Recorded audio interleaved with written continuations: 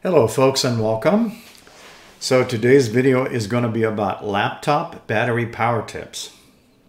I'm currently filming this on a laptop. You can probably see that it's charging right now.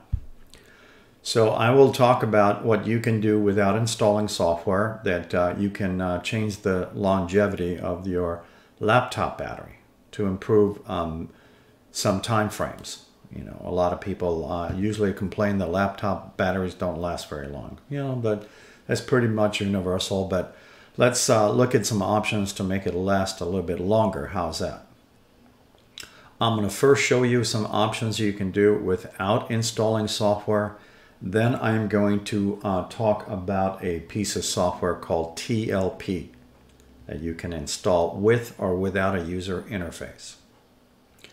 Welcome folks. I am filming in the native screen resolution of this laptop, but you can always click on your gear symbol on your YouTube player and check how it's being presented to you and make some alterations from there on your YouTube player. So welcome folks. So you can probably barely make out this logo here, but there's a circle in the center of the screen that says Linux for Seniors. It's a watermark and it's very, how do I put this, faded out. You should see that circle right approximately where my power off key is. I'm going to move that out of the way just slightly. If you've seen any of my videos on that, you probably know what that does. But you should look for this circle down here to click if you want to subscribe to Linux for Seniors. How many videos do I have on Linux for Seniors? Over 250 on all kinds of subjects, tips and tricks.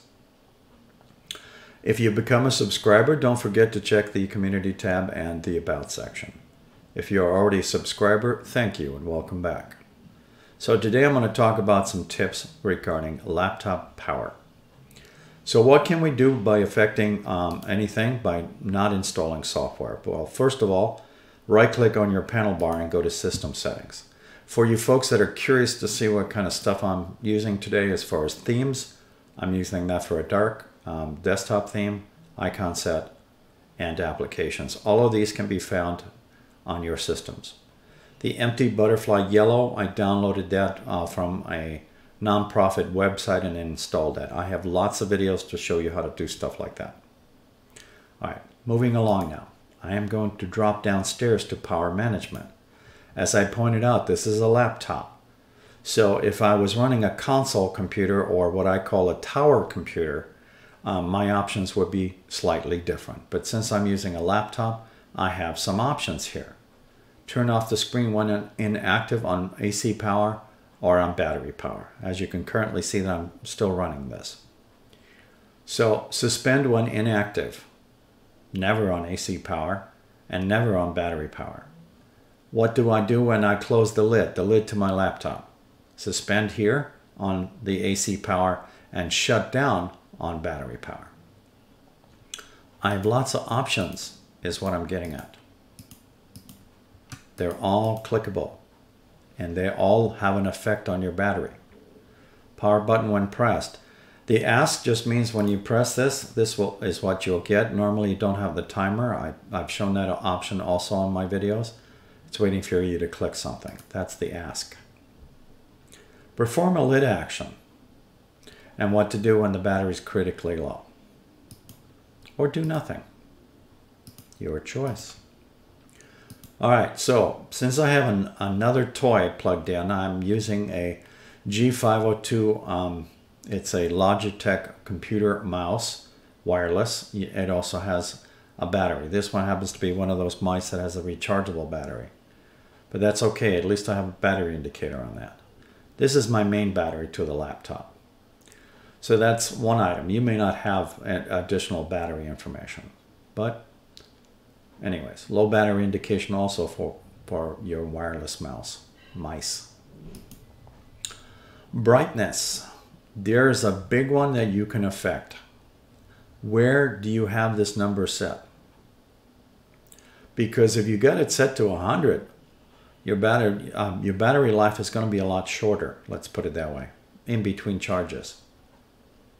All right, and then also you have additional options, and there's drop-down items in here. What if you wanted to install a piece of software that will monitor not only those items, but also have some additional ones. Well, I just happen to have that application installed, and I also have the graphical user interface installed. So I'm going to first open up a text file, and I'm going to let you read what this does. So TLP, I'm going to make this a little bit larger. So TLP is a feature-rich command line utility for Linux, saving laptop battery power without the need to delve into it, blah, blah, blah. And I'll talk about these options that I typed in here. That's just to check to see if the service is running, and more importantly, how to activate it, depending on what you want to do. All right, so I'll minimize that and leave it there. So let's drop on over to Software Manager. Your icon will be different. And we're going to install at least one application, or I'm going to actually advocate that you install one. And you can install the other one. The other one is a graphical user interface, and that is called TLP.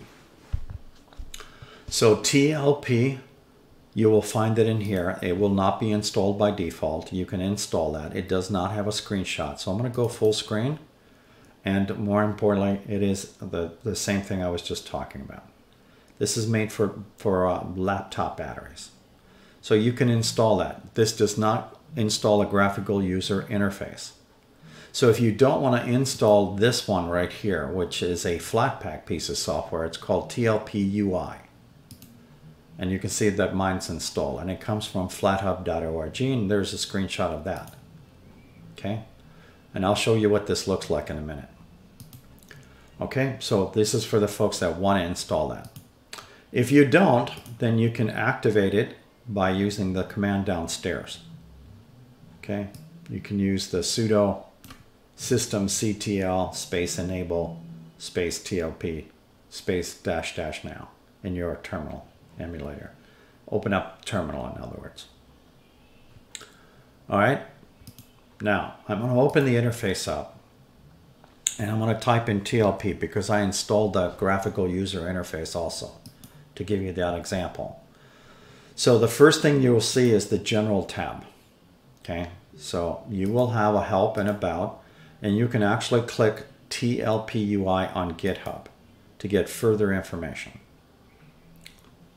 All right, so it's in here.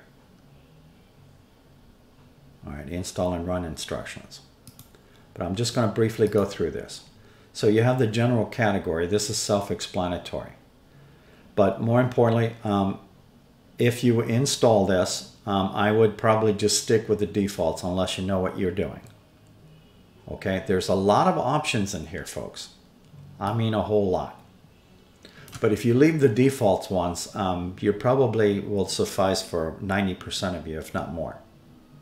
But you have different categories is what I'm getting at. Some things will be turned off. Some things will be turned on. There's lots of categories that it's going to monitor. All right, so I'm going to actually close this. And then I'm going to, actually Software Manager is still open. So one more time. Install TLP. If you want the graphical interface, then install the TLP UI also. Now I'm going to close this. And I'm going to be doing this out of terminal. All right, so let me open up the text file. I just typed it in here. It's just for something for you to see. Hopefully you can see this. I will reduce that slightly. So if you wanted to see if the TLP is running, then you would type in TLP-stat space -s. If it complains that it needs sudo, then use sudo. Because again, this could be used for different purposes, let's put it that way. But this first statement here should work on Linux Mint without an issue using sudo. So let's open this thing up. So what I'm going to do is type in TLP, and I'm going to put a -STAT,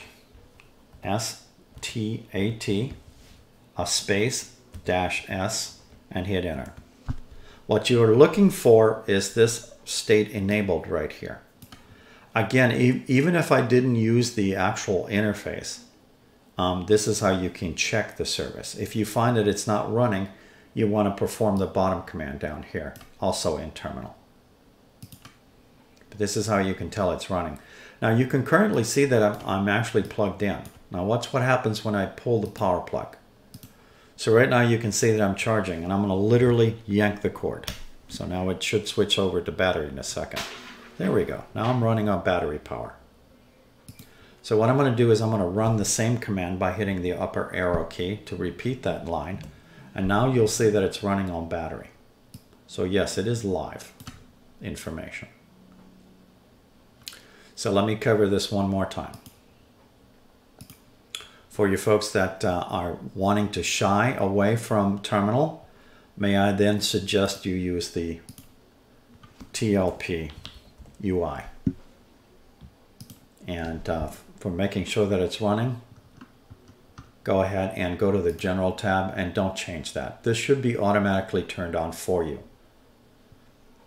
You may have to actually either reboot your machine, but I'm sorry to say this, but I am gonna encourage that you check this just by performing this command right here. If you wanted to be absolutely sure that it's running, is to run the TLP-stat-s.